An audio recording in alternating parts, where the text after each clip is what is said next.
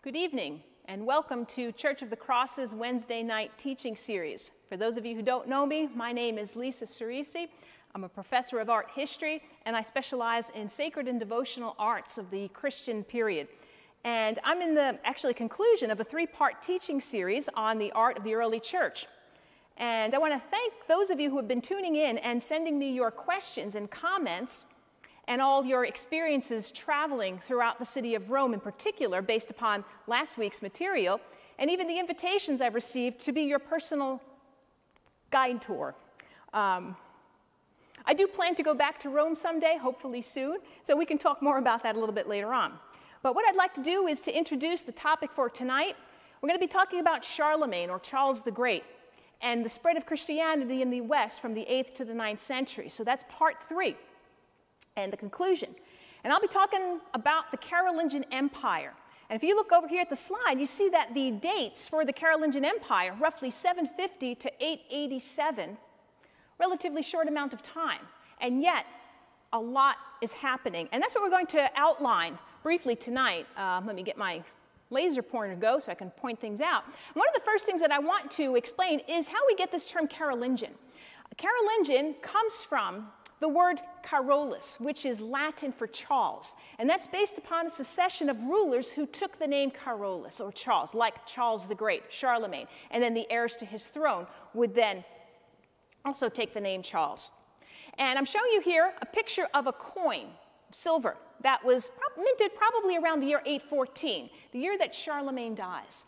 And I'll address the significance and the symbolism of that a little bit later on. But what I'd like to do now is overlap a bit with last week's material and just review, the world that Charlemagne would inherit, and then briefly go over some of his major contributions, and then we'll start looking at the architecture and the art from that time period.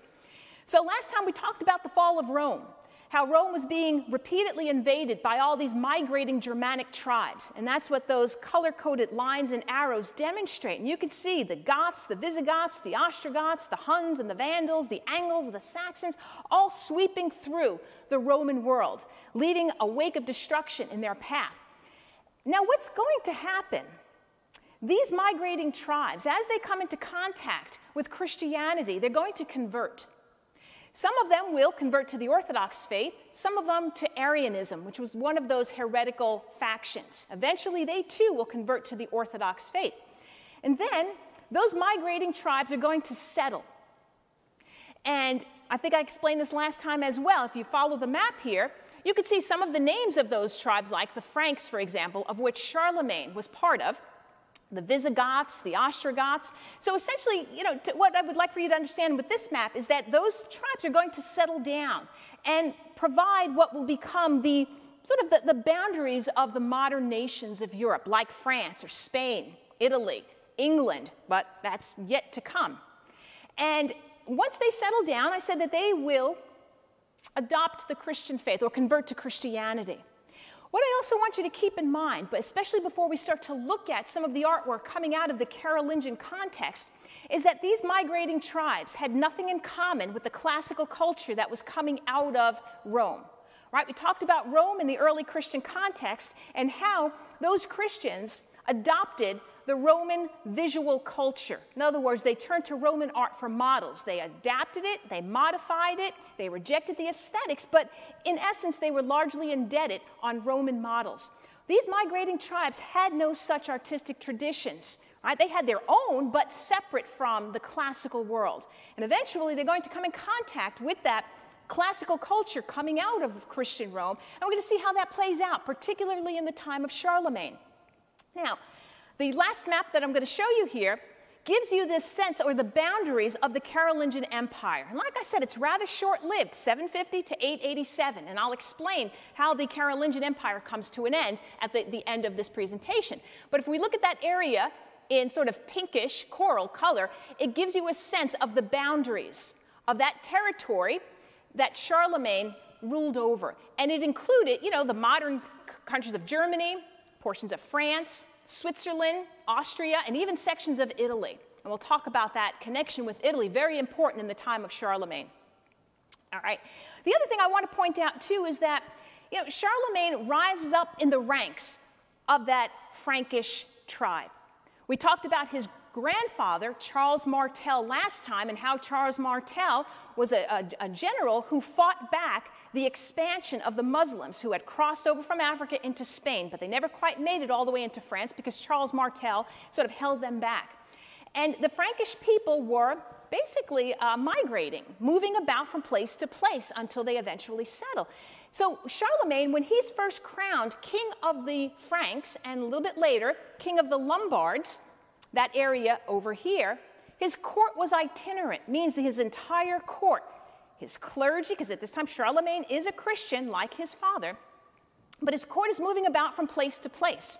Eventually, he's going to settle down in the city of Aachen, Germany, right there on the map. And we refer to that as north of the Alps. So Charlemagne is going to settle there in the area that was famous, even in Roman times, for its hot springs.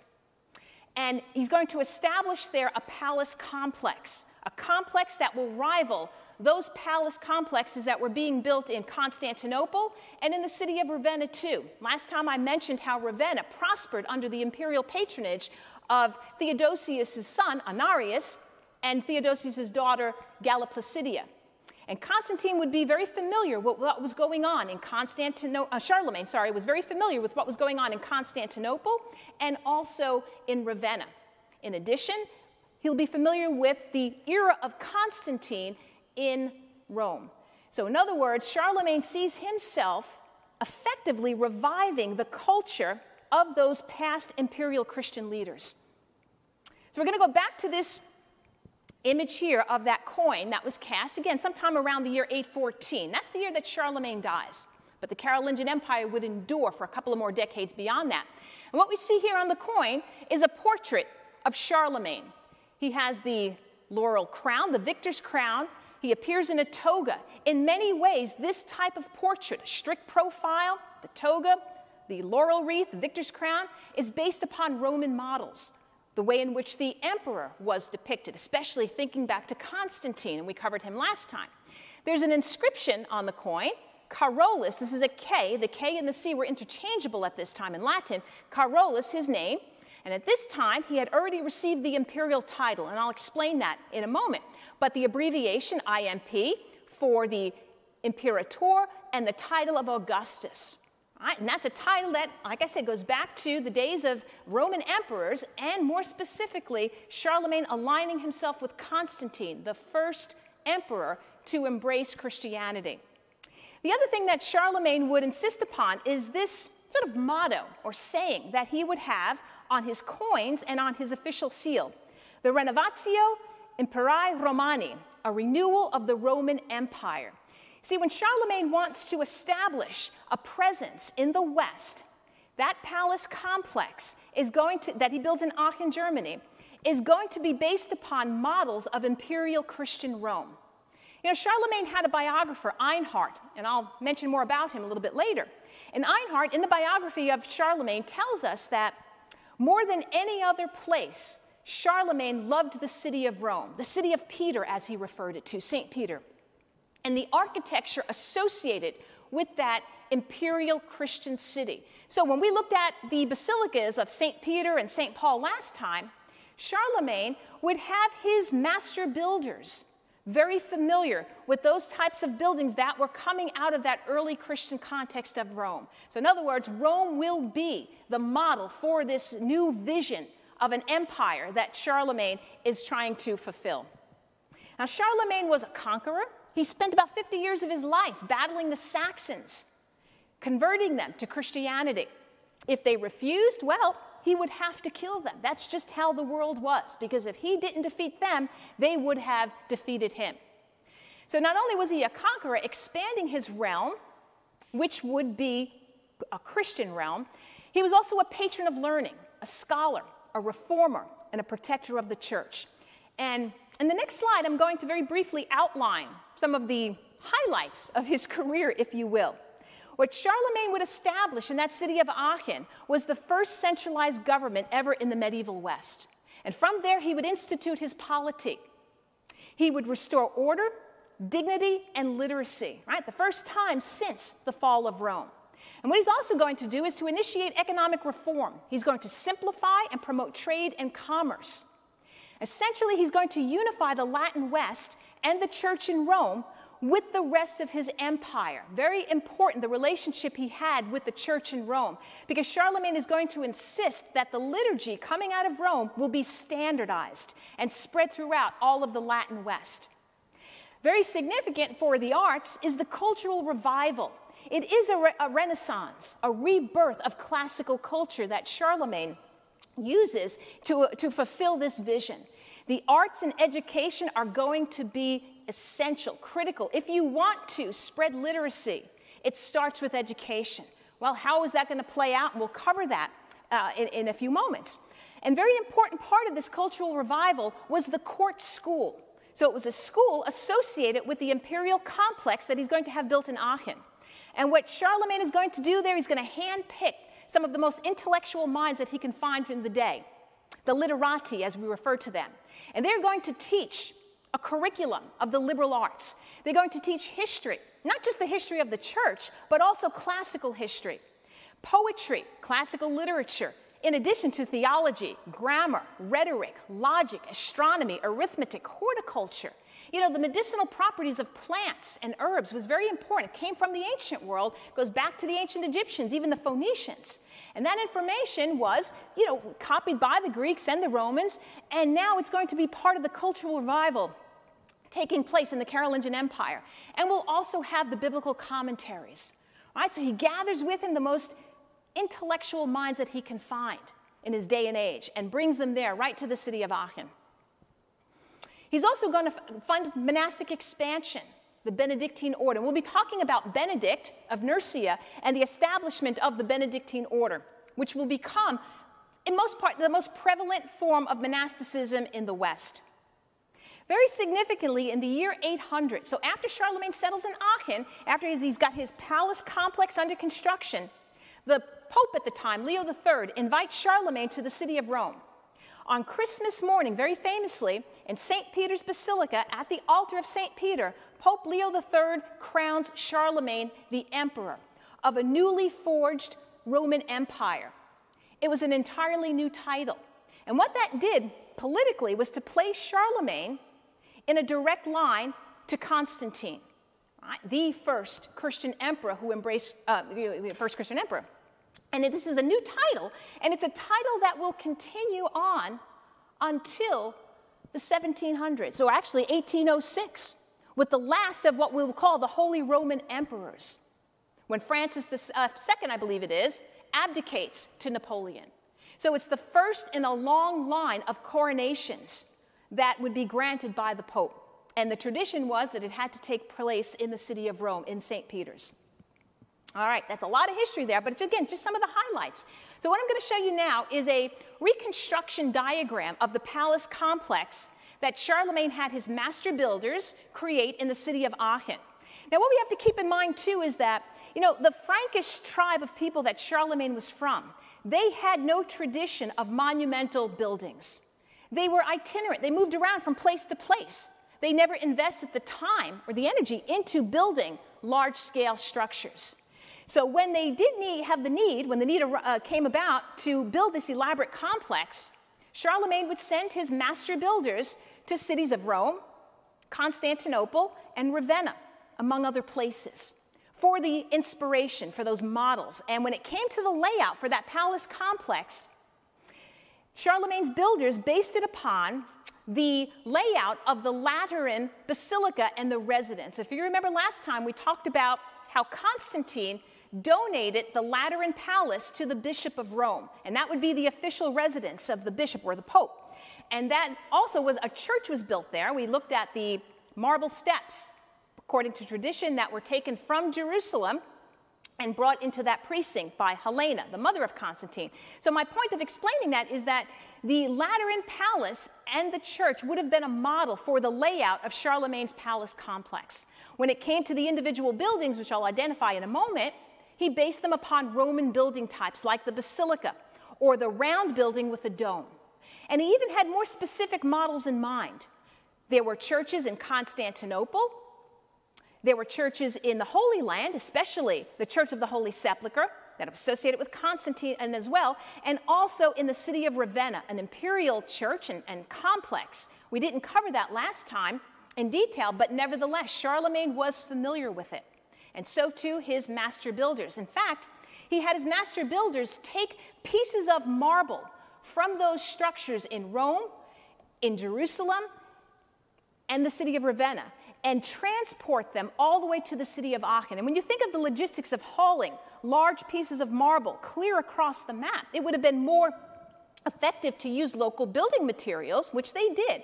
But he wanted to make a point, to communicate something about this new complex by bringing what we call spolia, building material from those other monuments in, again, from the Holy Land, from Constantinople, from Ravenna and Rome. It was communicating a message about the transference of power. Right? So we call that spolia, reusing building materials, but with a political agenda in mind. So here I want to address the layout of that complex. Now, most of this no longer exists. But what we have here at the heart, or spiritual heart, of his complex is the chapel that he had dedicated to Christ, or I should say consecrated to Christ, but dedicated to the mother of Jesus, Mary, St. Mary's. And that was his beloved chapel. I often refer to that as the Carolingian octagon, or the palace chapel, because it was at the center of his palace complex. And this type of a building, round with a little dome, reflects the types of buildings that the Romans constructed and then the Christians continued. To that, he had these little extensions here, which look like the basilicas. And a little court, an atrium in front. If you remember, old St. Peter's, St. Paul's outside the walls also had that atrium, right? Rome was the model, imperial Christian Rome. Over here, the main gate entering into the complex, and also a court of law. Over here was the audience hall, where Charlemagne, as king, would then greet his subjects. Today, this audience hall still survives. It's the town hall for the city of Aachen, but it has a very different profile because each generation added something to it or modified it. There were also residences here for the servants. Over here, there were the residence area for the families, the imperial family, and for the high church officials. And back here, the baths, the thermal baths, the hot springs, which we know that Charlemagne absolutely delighted in. And remember, the city of Aachen was an old Roman colony, noted for those hot springs, and that was the spot that Charlemagne chose to have that elaborate complex built. We even know the leader of that, say, workshop of building, the master mason, Otto of Metz. Much of this is recorded in Charlemagne's biography, written by Einhard. What I'm going to do is show you the cutaway view of the chapel, the way it would have looked in Charlemagne's time. It was a two-story structure, so it had an upstairs called a gallery. It's a very small, intimate setting. And what you see here in this cutaway view, it's circular, but actually the inner core over here has 8 sides. The outer core has 16. And there's number symbolism going on there that is symbolic of the heavenly city of Jerusalem. The outer perimeter of the cupola here measures exactly 144 Carolingian feet. And when you think about it, the numbers 8, 16, and 144 all share common multiples. And that evokes the measurements that are given in Revelation 21 of the 144 cubit feet that the angels used to draw up the plans of the heavenly city of Jerusalem. So in other words, the dimensions for this particular chapel were to evoke the heavenly Jerusalem, and that was deliberate. There was a huge tower in the front, massive fortified tower, and then at the gallery level, so the first floor up, as the Europeans say, Charlemagne had installed his imperial throne. And we're going to look at some of these in detail as we move ahead. The inside of that dome, which we refer to as the cupola, was decorated, painting and mosaic. And I'm going to show you what it looks like today. Now, here's the interior view of that original Carolingian core. And much of what you see on the surface of the walls and the floor, even what I'll show you, a view into the cupola, much of that has been replaced. but it remains faithful to its original Carolingian content and subject matter. So here you have the central of that octagon, an elaborate chandelier with 48 candles, once again playing into the number symbolism of 144. But this was donated much later on in 1165 by yet another emperor, whose name I'll mention towards the end of this presentation. There's the gallery level. Now the next view I show you is going to be directly above that central core into the cupola, where today there are mosaics. The subject matter, Christ in majesty, being adorned by the 24 elders. So the 24 elders there, dressed in white robes, have removed their crowns, and they're casting their crowns at he who sits on the throne. This is a reference, once again, to Revelation 4. There's Christ in majesty. You can count up these figures in white. Their crowns removed. They're earthly rulers, renouncing their earthly authority at the feet of he who sits on the throne, right, for the second coming. In addition to that, we have the 4 symbols of the evangelists. And I'll explain this. That comes from Revelation 4 and also an Old Testament passage of Ezekiel. But that's just to give you an idea of the subject matter that once decorated the interior of that dome. All right. Here's a very dramatic view of that dome, the inside cupola. The windows, called the clerestory, with rays of light streaming through. And you can imagine how that would rotate around over the course of the day. And then there's the chandelier, once again donated around 1165, but nevertheless creates a very dramatic interior view.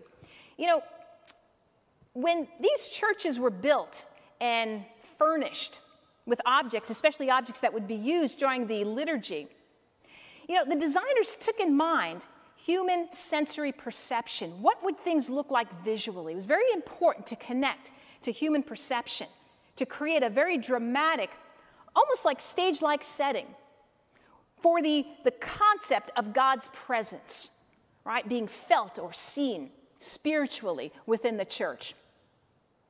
All right. As we go to the gallery level, directly above the entrance, so here's the main door that you walk in even today, directly above that, so on the west side of the church, upstairs is the imperial throne. And in this slide, it may not come through so well. The columns to both sides of that imperial throne are made of porphyry, which is purple marble, the most expensive marble. And because it's the color purple, it has associations with imperial qualities, the royal color. Those columns were taken from Ravenna, from a church there associated with the emperor Justinian, and then brought over to Aachen. Once again, transplanting, right, the spolia, reused material, to make a point, to communicate a message that the transference of power has now been granted to Charlemagne. And here's his imperial throne. Now, we don't know if Charlemagne was actually seated upon this throne after his imperial coronation in the year 800. But what's interesting is that modern scholarship has proven that the marble that was used for this throne, here you see a picture of it, comes from the city of Jerusalem. It matches up with the marble from other constructions, like the Praetorium of Pilate, for example, or the marble that was used in the Church of the Holy Sepulchre.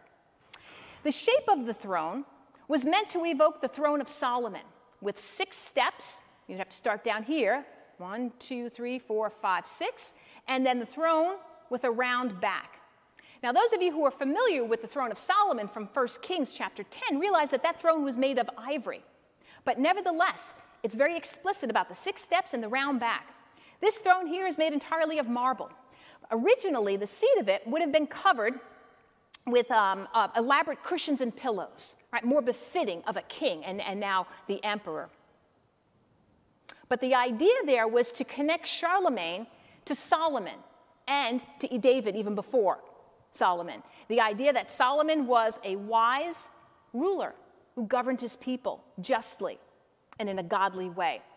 You know, there would be many attempts in the course of the Middle Ages throughout the West and even the East where kings, rulers, emperors would associate themselves as a David or a Solomon because of their position to govern people justly.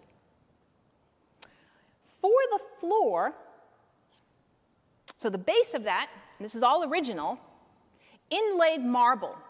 This technique of inlaying marble was based upon a Roman technique called opus sectile.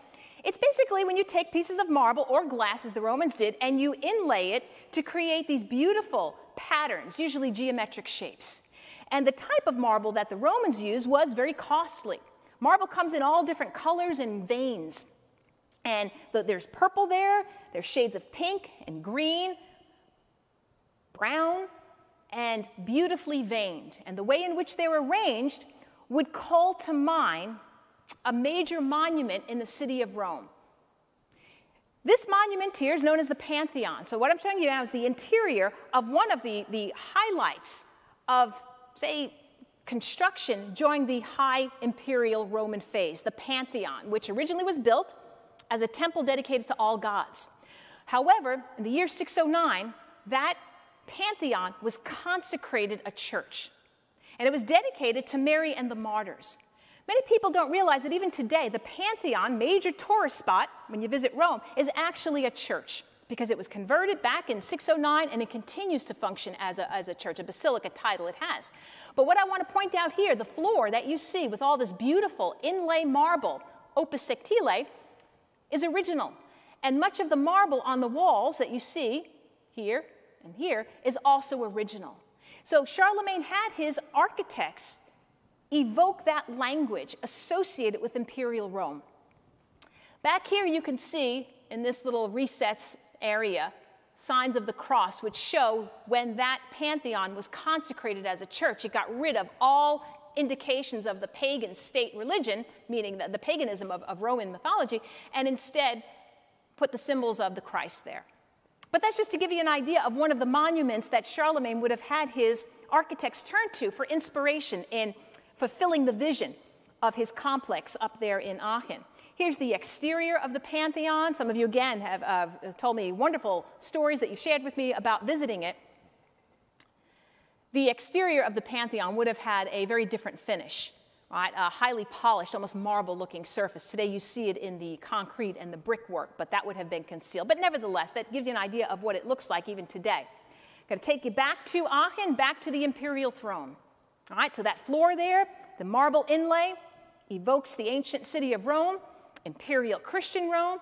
The steps here, all right, was meant to be an evocation of the throne of Solomon, and the shape of the back as well, the rounded shape. Now, what's interesting, too, is when you start to examine the different, say, viewing points within this little chapel, and you're directly behind that throne, so it's not the greatest slide, it's a little dark here, but we're directly behind the throne. So Charlemagne and the heirs to his throne would have been seated in this throne in that gallery level. And that would have provided them a perfect view into the cupola of the image of Christ in majesty. Now remember, we said that the Christ in majesty here is being adored by the 24 elders, earthly kings who have cast their crowns at the feet of he who sits on the throne.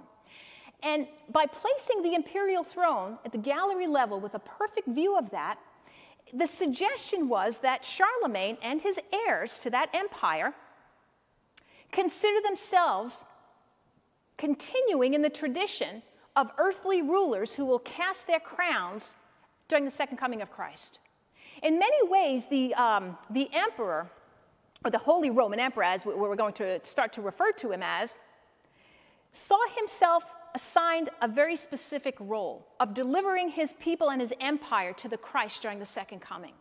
The eschatological role of the king or the emperor to present the empire to Christ at the second coming. And part of that was to renounce earthly authority, cast off your crowns. And that idea of lining up the image here directly as the emperor was enthroned was a very important line of vision inside that chapel. All right. So there again is the lateral view of the throne. Today, it's chained off, so you can't get too close unless you get special permission. But part of the tradition in the Middle Ages, especially after the time Charlemagne died, right? Charlemagne dies in 814. He's buried inside this chapel. and the chapel takes on yet another level of meaning. It becomes an imperial mausoleum. See, when Charlemagne first built this chapel, in part, the plan was to house a collection of relics that he had received from the Patriarch of Jerusalem. The Patriarch of Jerusalem, the head of the church in Jerusalem, had given Charlemagne, in the year 799, he had given him relics. Relics associated with Christ's passion and Mary, the mother of Jesus. And Charlemagne had those relics preserved inside this chapel. So it became a pilgrimage church for the faithful to come and to be near the relics, but also to pay tribute to Charlemagne, who was buried inside that church. And part of the tradition was for pilgrims to crawl underneath the throne of Charlemagne. People would line up for hours, days in advance, just to have the opportunity to crawl underneath that. And that would be part of their pilgrimage. Even royalty, right, would perform that act, crawling under the throne. Here's a view of Aachen the way it looks today. Since the 1920s, Aachen is the St. Mary's is the cathedral of the city of Aachen. And the profile that you see testifies to years and years of rulers making contributions in the form of building additions, like this section over here was added in 1414. Other sections were added over the course of time. The original Carolingian profile is this octagonal building with the dome, the bridge here, and the tower. These spires belong to a later time period. Whenever you see something really pointy and soaring up high like that, that belongs to generally the Gothic period of construction. But this tower here, the bridge, and that central core would have been part of Charlemagne's original chapel. Everything else was added onto it. You know, what I find fascinating about visiting the city of Aachen and the cathedral, the people there are still very proud of their history and of the relics. And this picture here shows one of the principal relics that Charlemagne had received from the Patriarch of Jerusalem, the tunic, which many believe was worn by Mary while she was nursing the Christ child. Now, whether it was worn by Mary or not, that's not the point. The point was it was gifted to Charlemagne, and ever since the year 799 has been protected in a type of container inside that church. What we see here is a picture of two canons. The canons run the church today, even though it's a cathedral, the seat of the bishop. And they're displaying that relic. You know, among the other relics that were gifted to Charlemagne was the loincloth that people believed was worn by Christ during his crucifixion, something that was wrapped around his waist. That they don't open up, but rather stays folded. But yet it's put on display as well. And I'm showing you pictures that were taken probably in the year 2007. That's the last time that I've been to the city of Aachen during the major pilgrimage. And that pilgrimage, with the exposition of those relics, took place every 7 years, beginning in the year 1238. So starting in the year 1238, long after Charlemagne dies, the relics were put on display. And without exception, even during wartime, those relics were exposed to the faithful, to the curious, to the tourists. You know, you go during what they call the year of the pilgrimage. The next one in Aachen, I believe, is in 2021. And people will line up hours in advance just to get a glimpse. Whether they're faithful or curious makes no difference. And some tourists or I should say scholars, are even given access to the area underneath the throne. Now, even though technically this is cordoned off, you can't go under there. If you show up enough of times and just smile and be polite, they'll eventually let you crawl under. I did that, I guess that was back in 2007 or around that time period.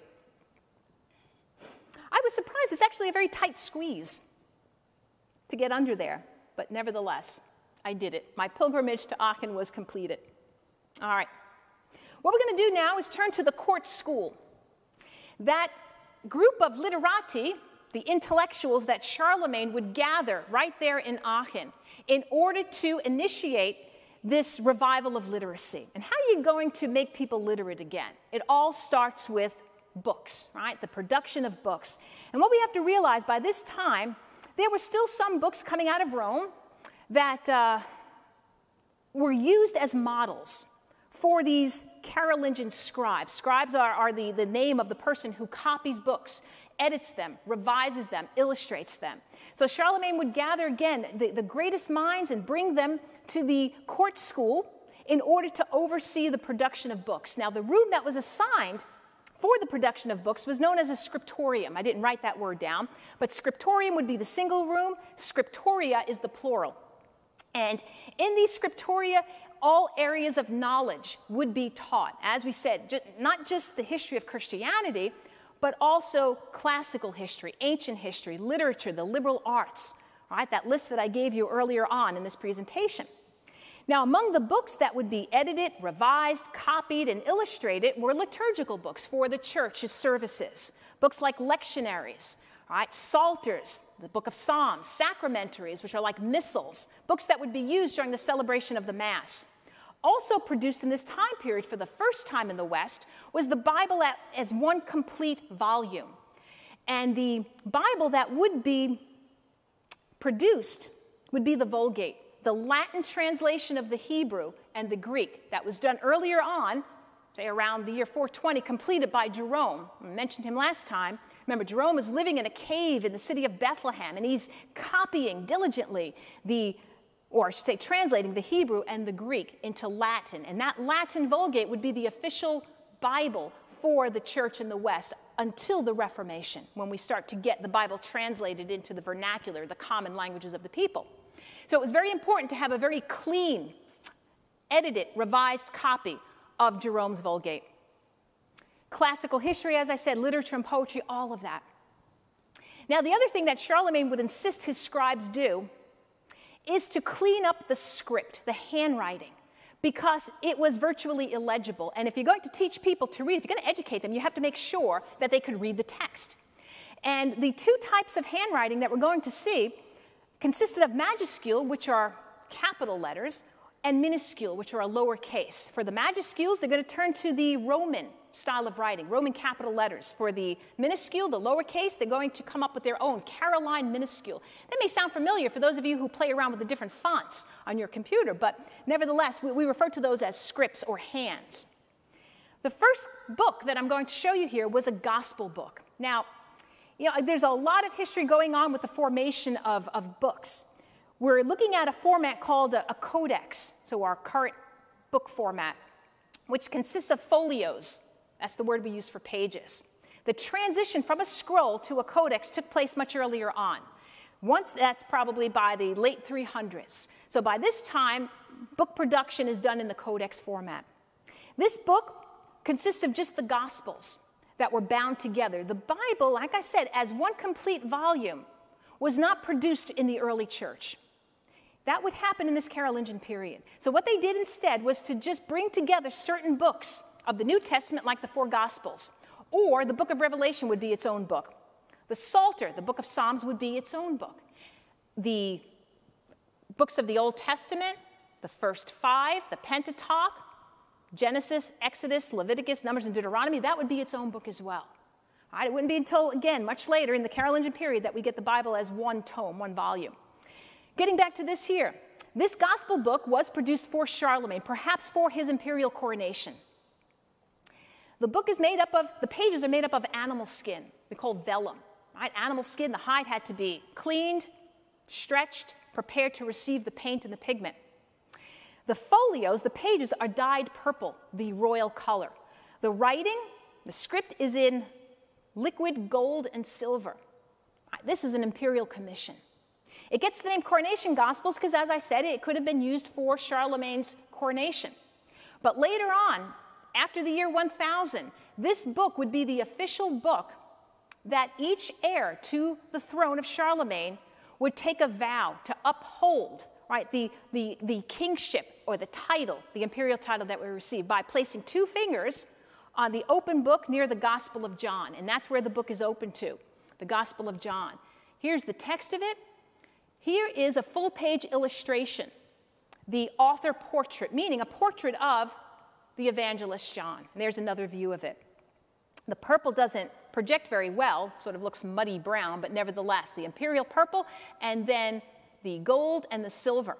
Now, for what we call the author portrait, that we see here, it shows looking much like a Roman author, robed in a toga, a big halo, noting that it's a saint, St. John the Evangelist, his manuscript, and his stylus, writing down the Word of God.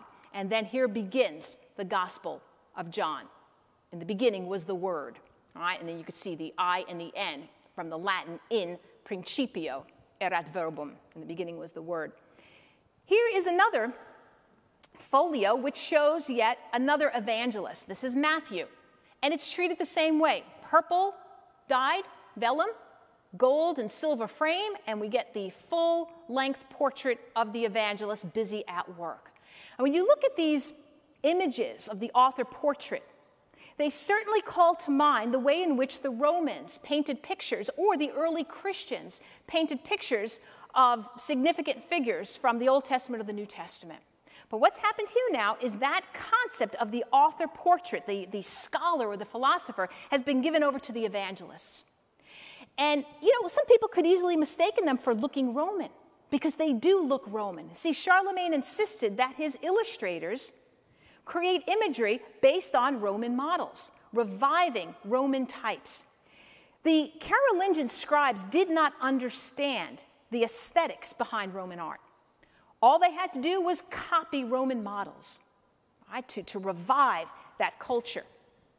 And the Frankish people had no tradition of the human figure prior to those scribes coming in contact with Rome. What I'm going to do is show you an example of Frankish art. This is going back a bit to the 7th and 8th century. The Frankish people, who were those migrating tribes, they had no grounding in the classical culture. Remember, they are the ones that are sweeping across, looting, plundering, stealing. Eventually, they'll convert to Christianity. But the type of art form they did produce was essentially jewelry. And you look at these beautiful brooches. They were functional because these, as brooches, would have held like a clasp that held their cloaks in place. They're made of the most precious materials: gold, silver, gemstones. And they exhibit some of the most highly skilled methods of jewelry making: filigree, enamel work, cloisonné, for example. And when you look at the details like this is exquisite, highly skilled. They did not make large-scale art. Didn't make sense. They're moving about from place to place. They didn't want to be burdened down. So they made small portable objects like this. And much of this jewelry making lacked the representation of the human figure. When they did represent, say, objects from life, like animals, like this here, a bird, they're very abstract. We call it a zoomorphic form because it's an abstract animal form. It's a bird, and they emphasize the beak, sometimes the talons. Maybe it's a hawk or an eagle. This, too, is a very complex jewelry-making process where they would take a base metal plate, either copper or silver, cover it with gold, and then create little gold walls by taking strips of gold wire, soldering it to that base metal plate, creating little compartments, cloisonné, like cells, and then filling it either with cut garnet or enamel work. A very long, tedious process, time-consuming, certainly, but these were the types of objects they made. Again, they're not grounded in the visual culture that's coming out of Christian, say, the classical Greco-Roman tradition. When they do come into contact with Christianity, now they're going to create art that reflects the Christian faith. And what I'm showing you here was produced by the Franks in the 8th century. It's round. They were comfortable creating the round objects like we saw with that brooch. But if you look at this at first glance, you may have no idea what you're looking at. And that's why I brought in our icon from Mount Sinai from the 6th century. Because this here we said was the Pantocrator, the Almighty. Christ, emphasizing, right, the two distinct natures in one person, the divine and the human, the gesture of blessing, the book of life, and the halo with the sign of the cross. The more closely you look at this here, this Frankish piece from the 8th century, you realize something, there's a face here. There's the eyes, the nose, the head, there's the halo, and the 3 bars, the sign of the cross on the halo reserved for Christ. Over here we have the Alpha and the Omega. Here the book. Here, looks like a green rainbow, perhaps the reference to the emerald rainbow encircling the throne in Revelation 4. Hands, perhaps? And then this here, we're not quite sure, perhaps they're meant to represent the sun and the moon. We don't know. They're just there. They were part of that sort of pre-Christian Frankish tradition. now carried over into this medallion that represents Christ, the Pantocrator, the Almighty at the second coming. So when Charlemagne has his court scribes turn to Roman models, that's when we start to see, once again, figures like this popping up. Right? A big difference between the evangelists here in terms of how they physically appear and the image of Christ done in this 8th century brooch. And that type of a brooch would have been worn, say, by a priest on his cloak. What I'm going to turn to is another folio from yet another gospel book that was produced at the court school in Aachen. This dates to the year 820, so after Charlemagne's death, but for one of the heirs to his throne. And it's a full-page illustration that shows all 4 evangelists, the authors, on one page, as though each one is within his own landscape. And I'll show you details in a moment. And once again, these figures of the evangelists and the landscapes are based on Roman models, Roman landscape paintings, the Roman author portrait. This happens to be folio 14, verso. You know, the way in which we describe the pages inside a manuscript means written by hand, is the folios. You have a top side, which is the recto, and you have the verso, which is the bottom side. So a top and a back side. Here's a detail of the evangelists. And over here, again, they look like the Roman author portraits. They're seated, they have their little footstools, their lecterns, they have their codex there, and their stylus, and they're busy at work. But what I want to point out here and talk about, the symbolism, are the symbols here that are associated with each one of these evangelists. Like, in other words, here we have a winged man or an angel. That becomes the symbol for Matthew. The eagle, with a halo and a book in its talons there, becomes the symbol for John. Over here, once again, we have a very Roman-looking author, but that's meant to be Mark. And how do we know? Because the figure here of a lion with wings. And over here, the last of the 4 evangelists, Luke. And there's his symbol, an ox with wings and the halo and the book, like the others have. And we said, well, how do they get those associations? Where do those symbols come from? Well, they came from the early church. And this is how it's broken down. These illustrations obviously are modern, but it gives you an idea of the way in which they've been depicted. In other words, Matthew is shown as an angel or a man. Mark, we said the lion, Luke the ox, John the eagle. The source of that is biblical, both from the Old Testament and the New Testament. The vision that Ezekiel describes in the first chapter of the chariot with the stormy wind and the flames of fire, and within that, the tetramorph, the 4 faces, the creatures that he sees, one with the face of a man, another with a lion, an ox, and an eagle. And above that vision with the chariot and the wheels and the flames of fire is the Almighty. So it's an appearance of the Almighty surrounded by these 4 figures.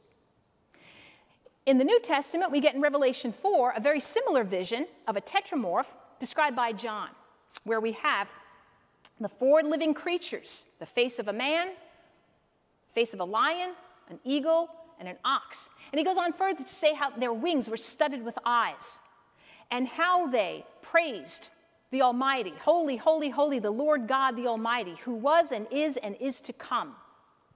And they glorify and honor him. So from those visions of Ezekiel and John, we get the symbols of the evangelists. But some take it even further and say, well, why is Matthew the man? Why Mark the lion? And so on. Well, if we go back here for a moment to the details, those of you who are familiar with the beginning of the Gospel of Matthew, Matthew gives us the genealogy of Jesus, how Jesus became man through that ancestral line.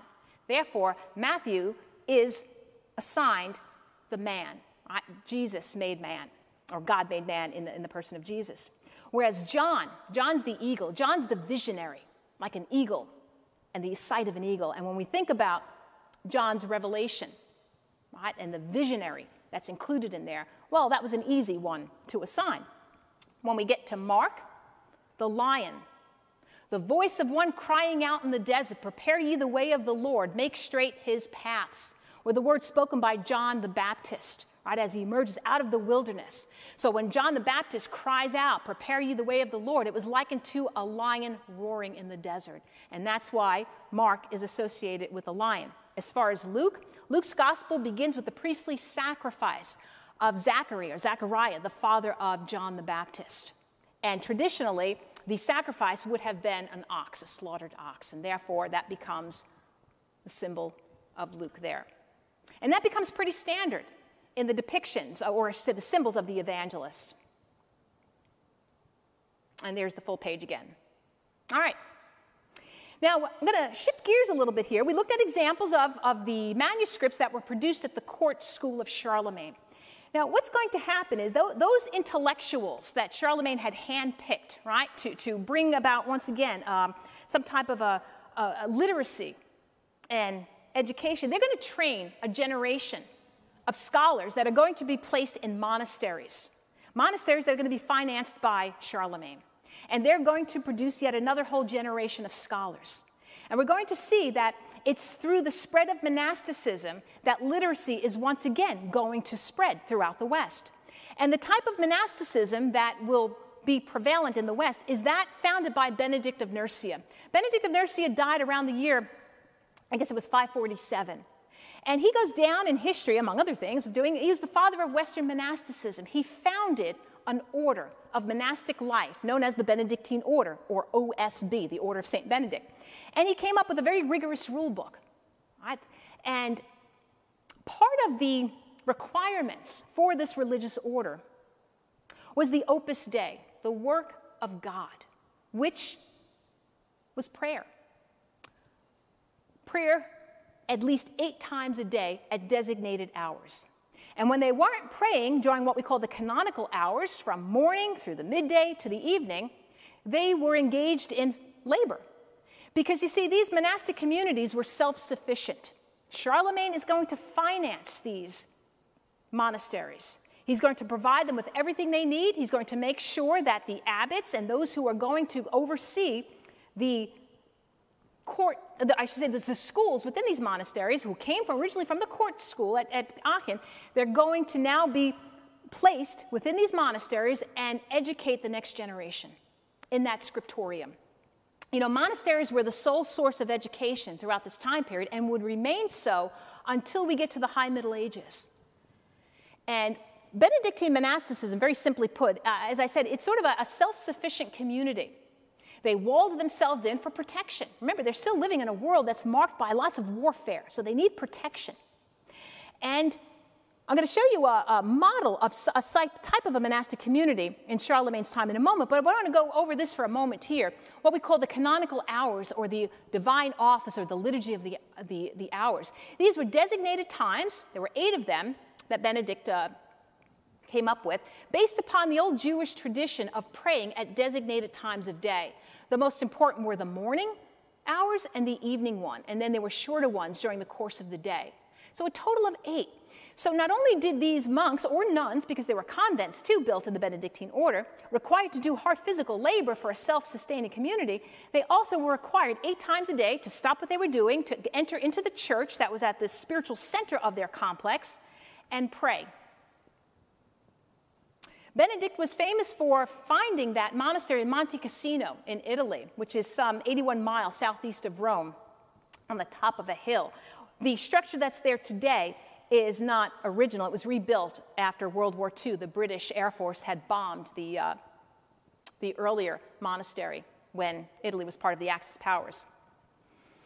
All right, so what I'm showing you here is a ground plan, a drawing, which gives us the idea of an ideal Benedictine monastic community while reflecting the logic of Carolingian planning.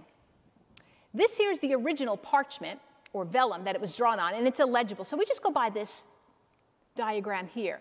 This ground plan shows us that the basilica was at the heart of that monastery. Then over here, we have a covered walkway attached to the church. We're going to call that a cloister now. And the cloister provides protective coverage for those monks to go in and out of certain buildings that would be most frequently used throughout the course of the day, like the dormitories, the bathhouses, the latrines, the refectory where they had their meals, the storage rooms, the kitchen.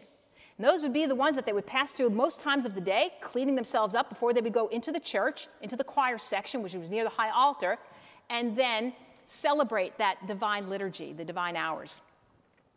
The other buildings that you see surrounding it here are essentially subsidiary buildings used for daily life.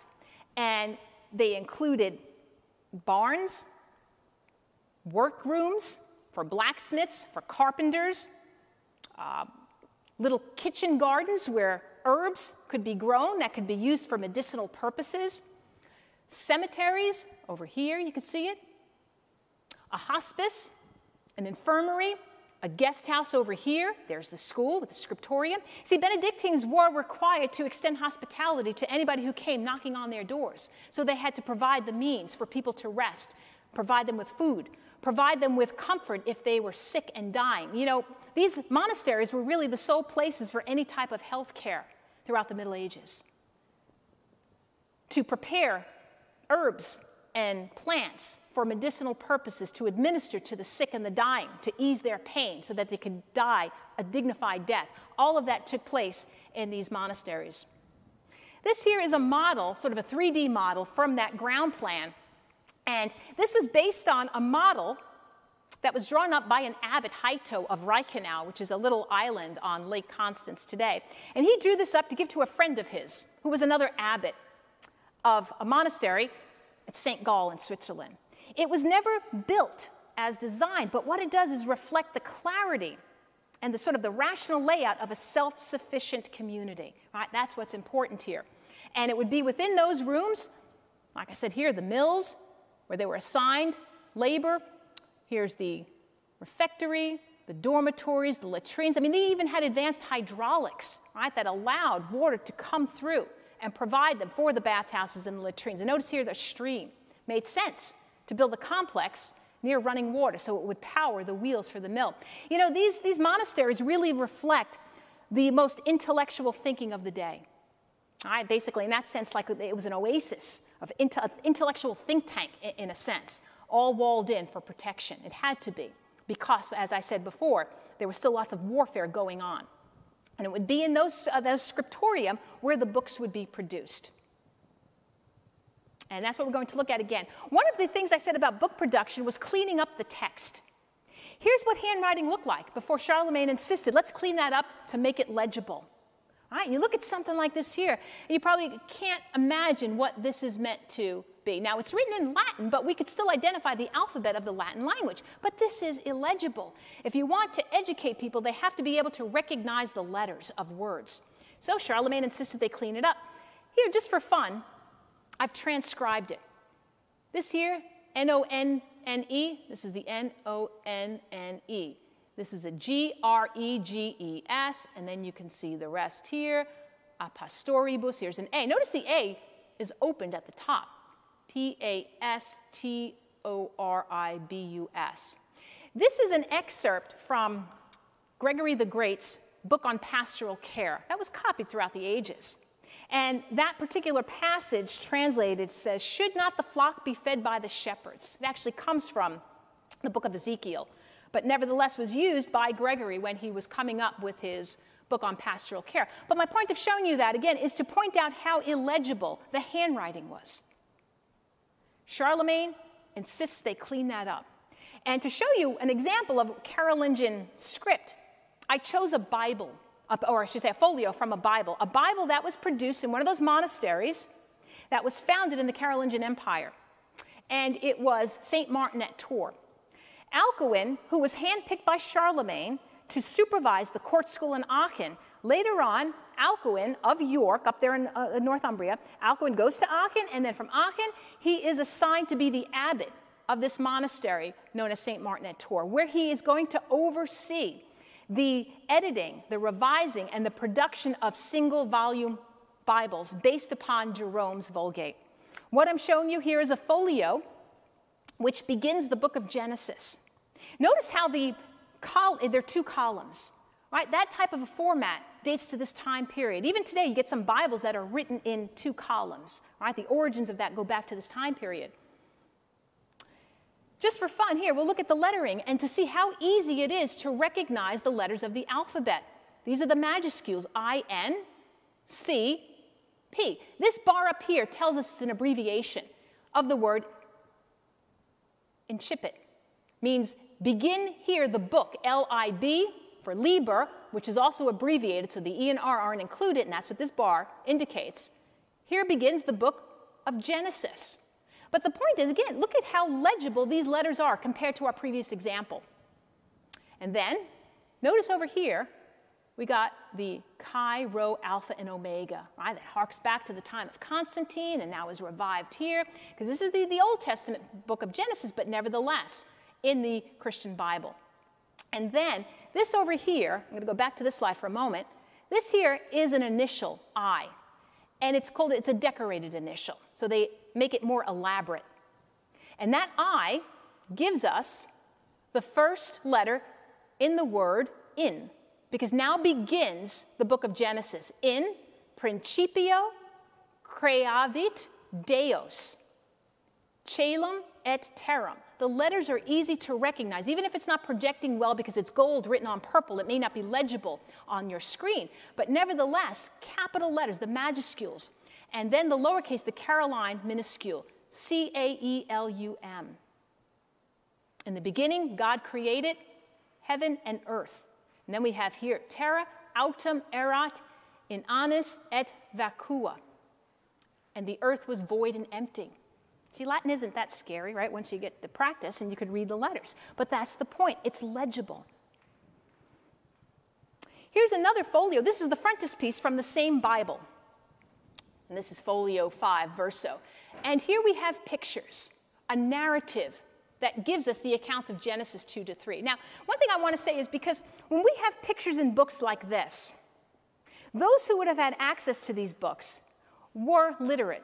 So the pictures didn't have to play the role of telling the stories because the person couldn't read. The person who had access to this certainly could read. But what these pictures would do is to help them locate certain passages or chapters within the book. You know, if you have a Bible today, you flip through it, you're going crazy to finding a certain book unless you have a tab. Well, they didn't have tabs on their pages, but rather, if you had a full-page illustration like this, you could immediately recognize the subject because of the picture and then know where the text is going to be. So in this case, pictures play what we call either a mnemonic device, reminding us of something that's there, or to locate a certain passage. Just for fun, we're going to look at the pictures and see how easy Carolingian art makes it to understand what we're looking at and therefore find a certain passage in the large Bible. Here's the scene of creation. God the Father in the form of Christ with the halo, so we say Christ is the Logos, very hands-on process of creating Adam from the earth. Two angels stand on, remember, in that orant position. Over here, and I'll show you in a detail, God the Father's removing a rib from Adam while he is sound asleep. I probably don't even have to tell you the subject matter here because you could figure it out for yourselves. You know the story, you look at the picture, it seems very obvious. And that was the point, to make it clear and direct, to communicate this narrative. The face of God the Father, very similar. I should say Adam's face, very similar. Makes humankind in his own image. Here, he's removing the rib from his side. And notice that gesture there indicates that Adam is sound asleep. And what we're going to start to see in Carolingian art and beyond is how the illustrators emphasize certain features, like the eyes are enlarged, the hands are enlarged, the gestures are enlarged, so that we can focus in on that and understand the narrative a little bit better. Here, God introduces Eve and Adam. He explains to them what trees, the fruit they could eat from, and which one was strictly forbidden. And there, once again, a large gesture there too. So this is the woman who you are giving to me. You could almost put your own captions there. Here, he explains, look at the size of his hand. It's like a gesture of blessing, you know, telling them what they can and cannot do in that garden. And as we know how the story turns out, I think I have a detail there. There's the serpent coiled around the trunk. Eve's tempted. She shares that with her husband, who willingly takes it. You can see, right, the look in their eyes, almost as though they're questioning, should we be doing this? And here, when they are aware that they've sinned against God and they conceal their nakedness, and look at that accusatory finger of God, right, and how oversized it is to get our attention to understand what's going on here. And if you look at it carefully, right, God the Father looks directly in the face of Adam. He's hunched over. His body communicates shame. He looks down, covers himself. But as he's covering himself, he's pointing. This woman who you put here with me, well, she made me do it. She looks at her husband and says, well, honey, you did it well, but after all, it was the serpent who tricked me. I kind of added to the story there, but you get the idea based upon the pictures. And then the final register there, they're cast out of the garden and given their assignments. In sorrow shalt thou bring forth children, right? As he says to Eve, and there she is nursing her child. And there you see the thorns and thistle and the herbs of the earth, and Adam toiling the soil as a farmer. For dust thou art, and into dust thou shalt return. Okay, so that was the large Bible books. And from that monastery of St. Martin in Tours, there would be at least 4 full-volume Bibles that have survived from that time period. Now, even though the Bible was now being produced as one volume, it wasn't the norm, right? It wasn't widely circulated. Basically, they went to other monasteries where they could then be used for copying and illustrating their own new books. And it won't be probably until around 1200 that the Bible as one complete volume will start to be in greater circulation. Right? So it's going to take a while before that. And people often ask why. Well, if you think of the expense to produce a Bible, right? I think that kind of explains a lot. The next type of a book that I'm going to show you here is a sacramentary. So it's a type of book that would have been used by the priest during the celebration of Mass. This happens to be just one of my favorites. It's the historiated initial, something that the Carolingians contribute as well. It's taking the letter T, like you see here, the first letter in the word te. There's another word, igitur, you therefore. It's the beginning of the prayers associated with the Eucharist. Here's the T, the E, we have an I, a G, the T, the U, and the R. The te igitur. The next word will be clementissime, which appears on the next page. And what they do to those letters, giving them prominence, but then within the frame of it, here at the terminals, and then there at the crossing, little pictures, or a story, which is why we call it the historiated initial. Now you can imagine when you have the missal up on the altar and the priest is reading the prayers associated with the Mass, or I should say the celebration of the Eucharist, what we call the canon, they're flipping through the pages to find the right passages. And how easy it would be to locate this passage by that letter T. Right? So again, it's like a mnemonic device. Now, most of the priests who were the celebrants would have this memorized, but sometimes they get caught up in prayers and they kind of lose their place or forget. This would be a reminder. So once they got those first 2 words, te igitur, then they know the rest, and it's smooth sailing through the rest of the prayers. So in that sense, they operate as mnemonic devices to trigger off their memory. Here's the picture at the crossing of that T, and it is like the shape of a cross. The Old Testament, Melchizedek from Genesis, a sacrifice at the altar up to God the Father. There's the hand of God the Father accepting the offerings. And notice how beautifully decorated. This is all gold and purple. This was made for Bishop Drogo, which is why it's called the Drogo Sacramentary. So it's a generation after Charlemagne. Here's a detail of it. Notice the size of his hands. All right, again, emphasize so we understand that there's an offering up to God the Father. At the terminals, we have the offering of Abel, the little lamb there. So Old Testament prefigurations. And Abraham offering the ram. Down below, oxen, which again were the types of sacrificial animals frequently used in the Jewish ritual. And there's the te igitur, and right after that comes this page here with an elaborate frame with the capital letters CLEMENTISSME, Clementissime. And this, as I said, is the beginning of the part of the canon of the Mass, the te igitur Clementissime Pater. Father, we humbly beg of thee and entreat thee through Jesus Christ, thy Son, our Lord, to deem acceptable and bless these gifts, these offerings. They're presented here in the guise of the Old Testament prefigurations, but the understanding is that this is the Eucharistic prayer book that the priest would recite from. All right. One last item we're going to look at is this elaborate gospel book, a cover. And I mentioned before that some of these manuscripts had elaborate book covers. Well, this is probably the most elaborate that I could find, and it comes from the Carolingian period, one of my favorites.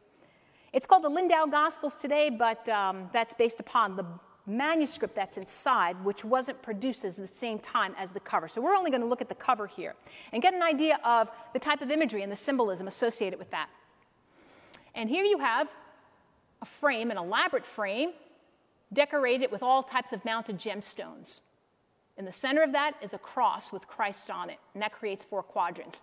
These book covers are made of like a board of wood that's covered with a metal, usually something like silver, because it's a little bit more durable than gold, and then it would be covered with a sheet of gold, and then mounted with gemstones and all sorts of gold wire, reflecting all those techniques of jewelry making, which were such an important part of the sort of the pre-Christian northern people.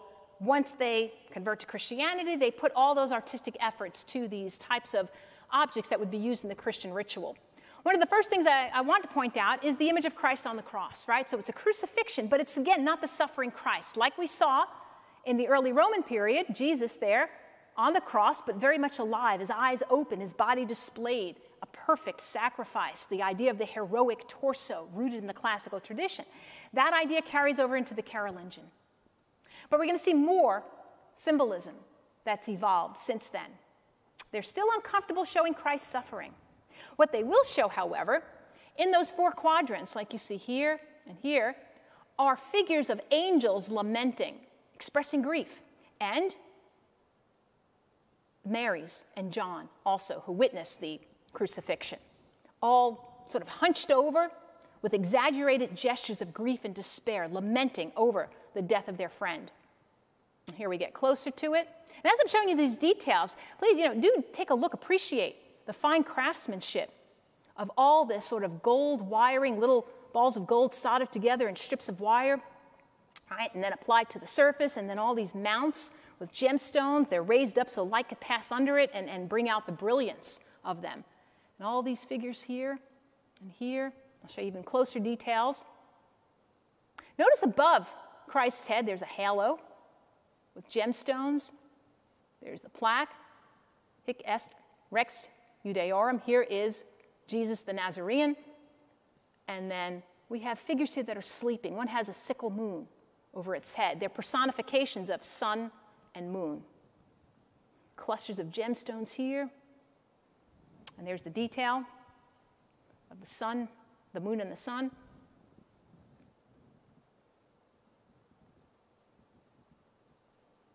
Now, that symbolism of the sun and the moon appears now with the crucifixion. And on one level, it's a reference to the Gospel of Matthew that tells us, now from the 6th hour, there was darkness over the whole earth. An eclipse. But there's another level of meaning to it that was ascribed by the early church fathers, which is actually biblically rooted in a prophecy of Joel. Let me go to this for a second. And briefly, I've outlined it, right? In the prophecy of Joel, it foretells the day of the Lord. And if we read this here, at their presence the earth had trembled, the heavens are moved, the sun and the moon are darkened. So it's a reference to that eclipse, right, that was taking place during the crucifixion. But see, then the early church fathers, like Theophilus of Antioch, he wrote that the sun is the image of God and the moon is the image of man. So in other words, sun and moon come to represent the divinity of God, the sun, and the humanity, the 2 distinct natures. The moon is the humanity, symbolizing the humanity of Jesus. And then Ambrose tells us in his commentary on the 6 days of creation, that's what the Hexameron is, he, meaning Jesus, has emptied it, the moon, in order to refill it. And think of the moon, the cycles of the moon, the new moon, the full moon, and then as the moon reappears in different stages. He who has emptied himself to refill all men, for he emptied himself that he might come down to us. He descended to us that he might ascend for all. The moon, therefore, announces the mystery of Christ. So what this has done is basically put the waxing and the waning of the moon, reflecting the incarnation, the death, and the resurrection of Christ. It's an endless cycle, right, of new moons and full moons and repeating itself. You know, the early Christian world, and pretty much through the Middle Ages, saw everything that was created around them by God to somehow manifest the virtues of God, that in everything they saw, whether it was the sun, the moon, the stars, the plants, the rock formations, somehow it symbolized God's existence, God's ever eternal existence. Let's have a closer look at the figure of Christ there. We notice on the cross, he's got the wounds, right? So they will represent that. And it looks like blood flowing from them.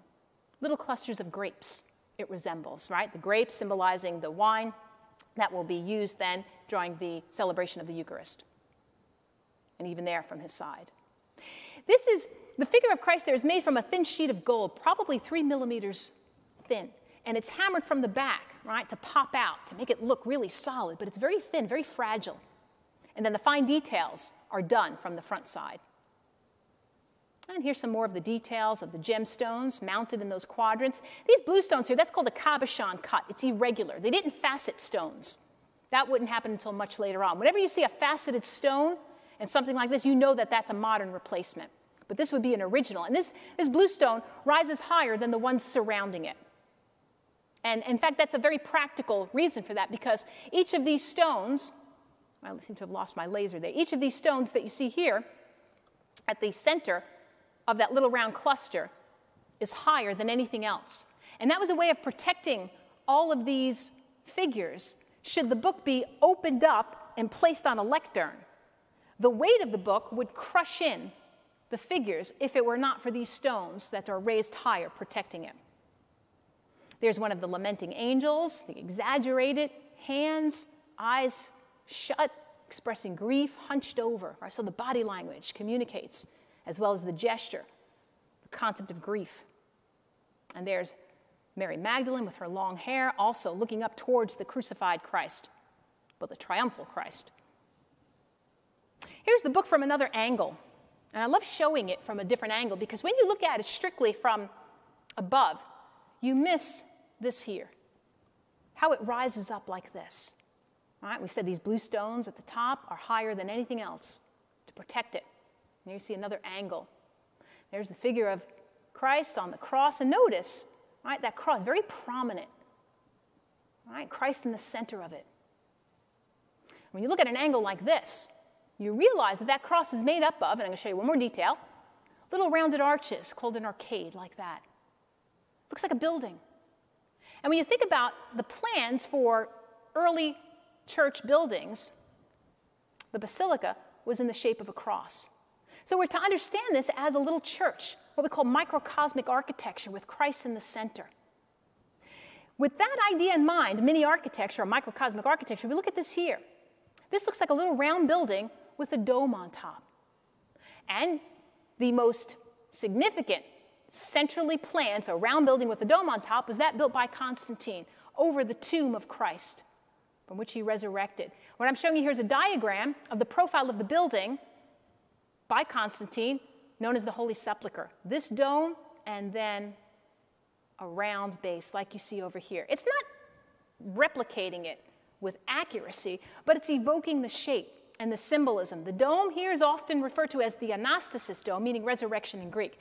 So what we have here is a reference to the two different types of churches that were being built, especially in the time of Constantine, the basilica and the centrally planned domed building. And then if we keep that in mind of buildings, and you think of it as a pavement, right, a base or a floor, and you think of all these gemstones that are part of the foundation of these buildings, well, I'm sure some of you are thinking about Revelation 21, John's vision of the holy city, the New Jerusalem, coming down out of heaven from God, prepared as a bride adorned for her husband. And what I've done is highlighted some of the key words here that I want to bring attention to.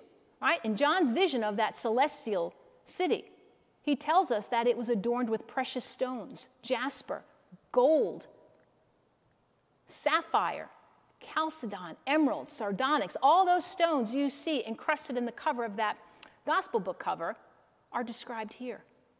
And then he goes on to say that the 12 gates are 12 pearls, right? The pearly gates of heaven. and the street of the city was pure gold. I mean, you could imagine how these goldsmiths delighted in the opportunity to use these precious materials to create a vision, an evocation of the holy city as described by John in Revelation 21. And that would be a justification by the church to use such precious materials for objects that were used in the liturgy, right? Because that gold and gemstone brought to mind the heavenly city. Here's another view of that gospel book. And like I said, we're only going to look at this top cover because that's the part that dates to the Carolingian period. So that's pretty much the material that I wanted to cover for tonight. There's another view of the book. I never get tired of looking at it. But just to kind of wrap things up for tonight, all right, I mentioned throughout this presentation, Charlemagne died in the year 814. He was entombed in his chapel.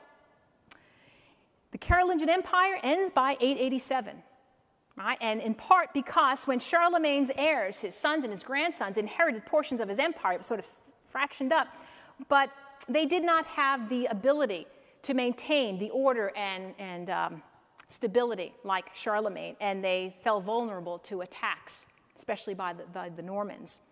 But you see, out of that sort of dust of the Carolingian Empire, which came to an end, there'll be forged a new dynasty of Saxon rulers, some of whom will take the name Otto, and that will become the Ottonian dynasty, or Ottonian Empire, which will inherit the Carolingian Empire. They'll expand the boundaries, moving in the direction of northeast areas of Germany.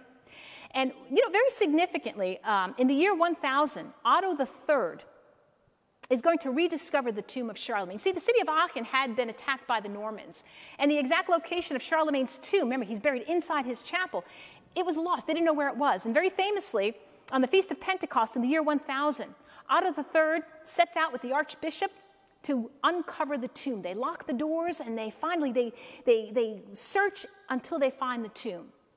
Once they find the tomb, they open it up.